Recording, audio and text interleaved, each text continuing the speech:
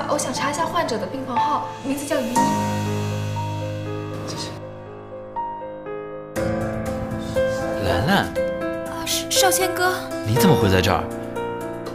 没事儿，我就是过来看看我妹妹。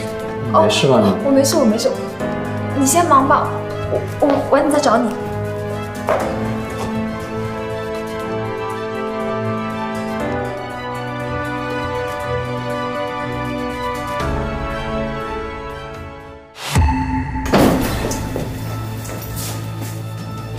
跟我回家去，他才舍不得去死呢。于兰，她是你妹妹，他有他的爹妈照顾，你在这里算什么？算什么？难道你不知道？不管你是不是爱他，有多爱他，但你现在是我的丈夫，你就应该待在我的身边。很快就不是了。等于一病好了，我会和你离婚，和他结婚的。